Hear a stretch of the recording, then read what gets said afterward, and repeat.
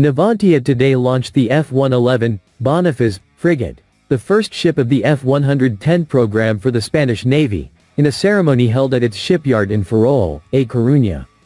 The event was attended by Prime Minister Pedro Sánchez and Her Majesty Queen Sofia, who sponsored the vessel by breaking a bottle against its hull before it slid into the estuary.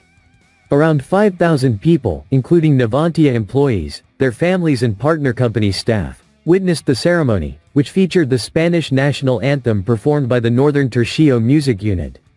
The frigate was blessed by Navy Chaplain Vicente Hernández Chumilas and launched 1 month ahead of schedule with more than 70% of its construction completed.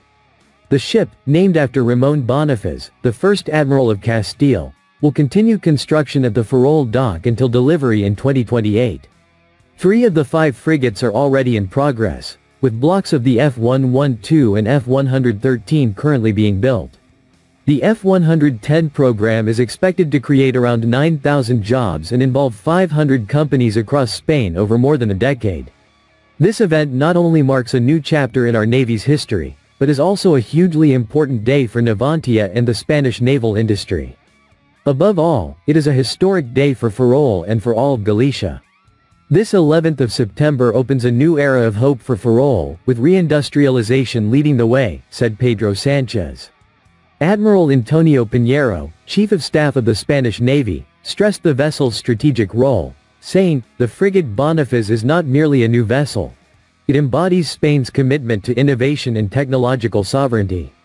This ship will provide a decisive strategic and deterrent advantage, and in line with our Armada 2050 vision, it reflects our firm intent to anticipate future challenges."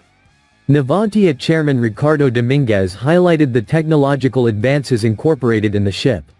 He said the program, with innovations such as the digital twin, integrated services system, and cutting-edge sensors, antennas and radars, is a symbol of Spanish innovation.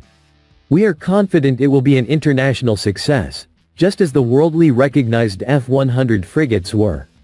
Approved in 2019, the F-110 class frigates will feature anti-air, anti-surface and anti-submarine capabilities, and support joint operations and maritime security missions.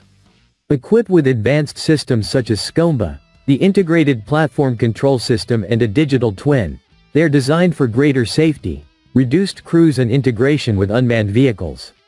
The vessels will also incorporate Navantia's integrated services system, developed with the University of Vigo, and a new integrated mast to optimize electromagnetic use and reduce radar signature. Construction of engines and systems is taking place at Navantia's facilities in Bahía de Cádiz and Cartagena, consolidating Spain's naval industry around one of its most technologically advanced projects.